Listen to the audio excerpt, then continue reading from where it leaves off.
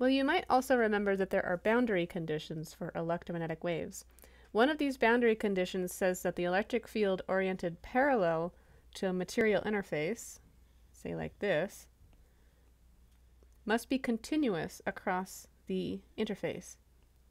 So let's say this is material 1, and we'll say it's air, just like in our grid, and this will be material number 2. And this will be the PEC. Let's call the tangential electric field component in the air region of our grid, and immediately to the right of this interface, we're going to call this E tangential, tan 1, and this could correspond to EZ at I equal to 2 in our grid. So I'll write that here. So I'll put example here. And we'll call the tangential electric field component in the PEC, just to the left, E tan 2, since it's in material 2. So this could correspond to EZ at location I equal 1 in our grid. Since the tangential electric fields must be continuous across this boundary, we can write that E tan 1 must equal E tan 2. Then, since the tangential electric fields are 0 inside of the PEC, because the conductivity is infinite, then E tan 2 is equal to 0. And since E tan 1 is equal to E tan 2, we can say that E tan 1, just outside the material, must also equal to 0. Under what conditions can we always have E tan 1 equal to 0? When we have a plane wave propagating towards the material interface from the right, so we have a plane wave propagating this direction. Well, E tan 1 can only equal 0 over all time steps if a reflected wave is generated at the surface of the PEC that is equal and opposite to the incident wave. So we can split up E tan 1. It has to equal 0, but we can split it up into an incident component for an incident wave, and also a reflected component, E tan 1, for both of those. So if we simplify this expression, since it's equal to 0, we can write E incident, part of E tan 1, must be equal to the minus the reflected E tan 1. So this is what we're seeing in our simulation, a complete reflection of the wave at the location of EZ1. And the reflected wave is of an opposite, the electric field has an opposite sign. So now we should ask ourselves, is a PEC an appropriate boundary condition at I equal 1 for our application of interest? Here's the geometry we want to model. We want to start with a plane wave propagating straight downwards towards the snow and the ground. And we define the downwards direction as being the x direction. As a result, EZ1 is located up in the sky. That would be up here somewhere, where any propagating electromagnetic waves would in real life be able to just keep propagating upwards for a really long distance. One option, of course, is to correspondingly make our grid really, really large, so that in the time span of interest we don't see any reflections from the edge of our grid. But this is highly inefficient and also impractical for three-dimensional models.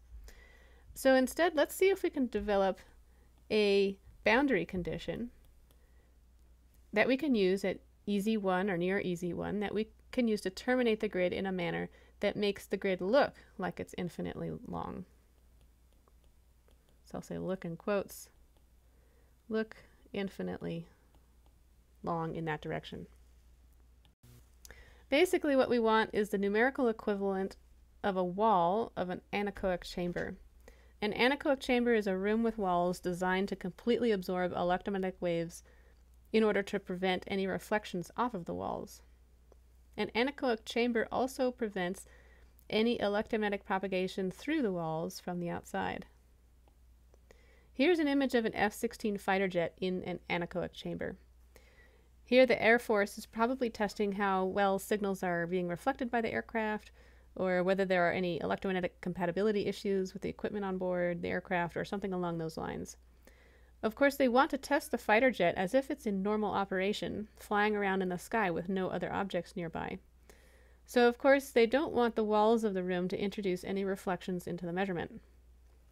What's along the walls of the room of an anechoic chamber is a layer of absorbing material. And you can see that this absorbing material has a very distinctive shape, which helps reduce the reflections from the walls. So a question is, can we add a layer of absorbing material along the left side of our grid that we can use to absorb any waves that are propagating to the left? There are two things we need in order to accomplish this goal. First, we need the reflection coefficient to be equal to 0 at the surface of the absorbing material. And two, the material needs to absorb the wave so that by the time the wave reaches the end of the absorbing material, it doesn't reflect and then propagate back into the grid again. Here's a schematic of the left side of the grid. This diagram shows the incident and the reflected and the transmitted electromagnetic wave at the interface between the air region and the absorbing material that we want to add to the left edge of the grid. So this is material 2, and here's material number 1.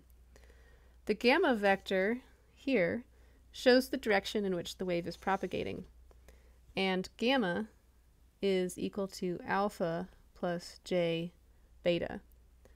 So alpha is the attenuation constant, and beta is the phase constant. We saw these in table 7-1 that we looked at earlier. The first thing we want is a reflection coefficient of 0 at the interface. Is this possible?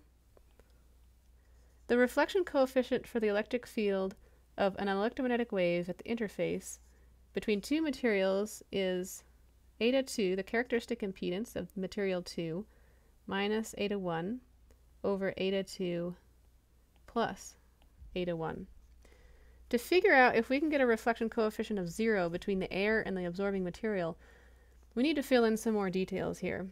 For example, we can write out the characteristic impedance of air and the absorbing material. Let's start with the air. Using table 7-1, for air, which is a lossless medium, we can see the characteristic impedance is square root of mu over epsilon. And so for air, for material 1, we're going to have square root of mu naught over epsilon naught, since those values correspond to free space.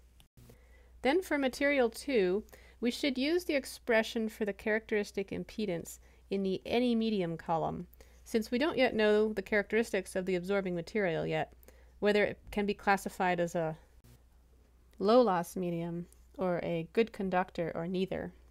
We're just going to make one change to the expression that you see here in this table.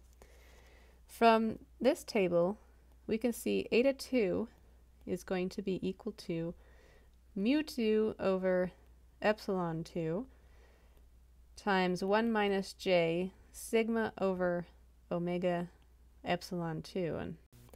But this expression only accounts for electric loss, represented by sigma in units of Siemens per meter.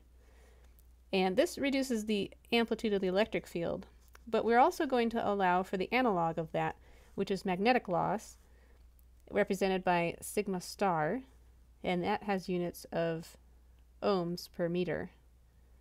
And sigma star reduces the amplitude of the magnetic field. In order to take into account sigma star, we're going to add a term to the numerator. So now we're going to write the expression for the characteristic impedance of the absorbing material. It's going to be mu 2 over epsilon 2, and in the numerator we're going to add 1 minus j sigma star over omega mu 2, and the denominator is the same, 1 minus j sigma over omega epsilon 2. So this expression accounts for both electric and magnetic loss. So now we're going to plug in our expressions for eta 2 and eta 1 into the reflection coefficient equation. So we're going to get mu 1 over epsilon 1, and we're going to subtract the expression we just put on the previous slide, mu 2 1 minus j sigma star over omega mu 2, and that over epsilon 2 1 minus j sigma over omega epsilon 2. And the same thing then in the denominator, except now we just have a plus sign. So I'm just going to put that there to represent we have the same thing in the denominator as above. We want this reflection coefficient to be equal to 0. So I'm going to say want equal to 0. Let's take a step back and see if there are any conditions under which we can ensure that the reflection coefficient will always be 0. What do you think?